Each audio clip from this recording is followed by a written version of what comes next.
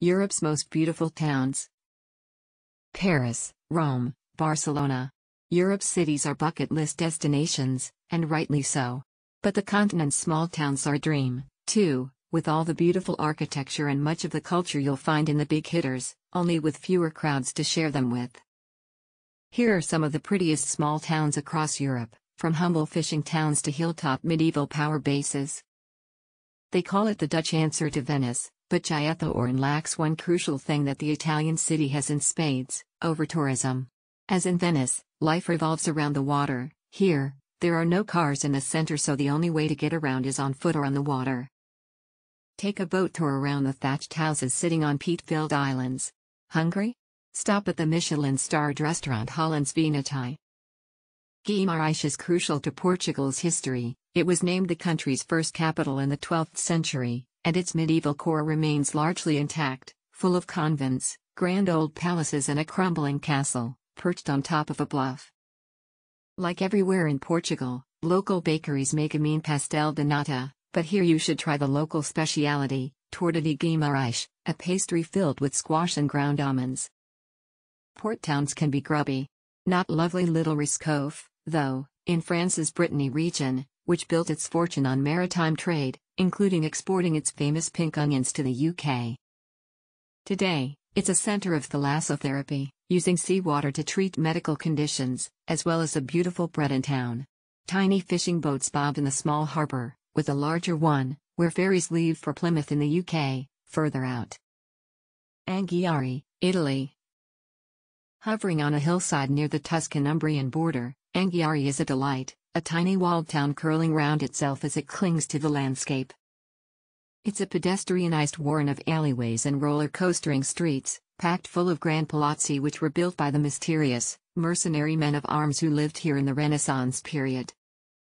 Find out more about them at the Museo della Battaglia di Anghiari, which traces the history of a momentous medieval battle which took place on the plain outside town. Gorgeous Nafplio straddles the Aegean Sea in the Peloponnese, with its Venetian-built castle thrusting into the water. In fact, there are 3 castles to visit here, and a pretty old town spooling out behind the old walls. This was the first capital of modern Greece, so there are things to do in spades.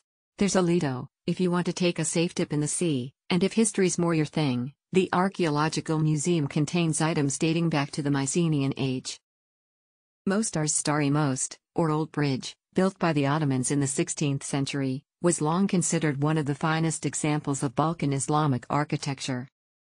Arcing high across the Neretva River, it's one of the most famous sites in the Balkans, and traditionally locals dive from the bridge. Today it's a stop on the Red Bull Cliff Diving World Series. The bridge was destroyed in November 1993 by Croat forces during the Balkan Wars. A reconstructed bridge was built in 2004, and today, Mostar is a beloved destination in Bosnia and Herzegovina, and a popular day trip from Dubrovnik, over the border in Croatia. Sicily is a melting pot, and Mazara del Vallo typifies that. Founded by the Phoenicians nearly 3,000 years ago, it's seen myriad cultures flow through the island. Its Casbah area is similar to a North African Medina. There's a strong Tunisia community, and you'll be more likely to find couscous on the menu than pasta. Its standout attraction is the Satiro Danzanti, or Dancing Satyr, an ancient bronze statue fished out of the sea in 1998. Donkeys used to be the only way to get up and down the steep streets of Clovelly, a pretty fishing village in Devon, southwest England. Today, they still haven't managed to bring cars in. It sits at the bottom of a 400-foot cliff. Instead, goods are transported by man-powered sledges, and if tourists can't face the walk back up to the car park, they can grab a ride in a Land Rover instead. A cute historic center, timbered houses and stout towers, Dinkelspool has it all. It sits plumb on Germany's Romantic Road, a route known for its ravishing towns. Wrapped by medieval walls with a vast Gothic church, St. George's Minster, it was the setting for Werner Herzog's film The Enigma of Caspar Hauser. When an island sitting peacefully in the Adriatic Sea just isn't enough, there's Korčula, striking out from the island of the same name on a tiny peninsula. Locals say adventurer Marco Polo was born here. Venetians dispute that. Either way, it's a world-class town, with gleaming white streets and buildings hewn from local stone, water almost all the way round, and beautiful buildings left by the Venetians, who ruled here for centuries. On the southwestern tip of Ireland, the land melts into the ocean in County Kerry.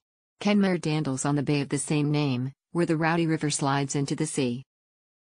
This is in the middle of some of Ireland's best-loved areas. It's on the wild Atlantic Way, between the Ring of Kerry and the Ring of Beara. Kenmare is known for its food, and for its views, with grand mountains rearing up behind the pristine bay.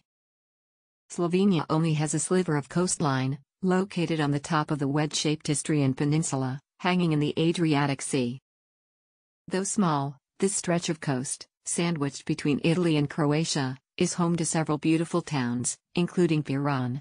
Developed by the Venetians, who conquered it in 1283, it's a beautiful mini Venice, with a stout bell tower, frothy architecture, and fishing boats docked in the tiny harbor.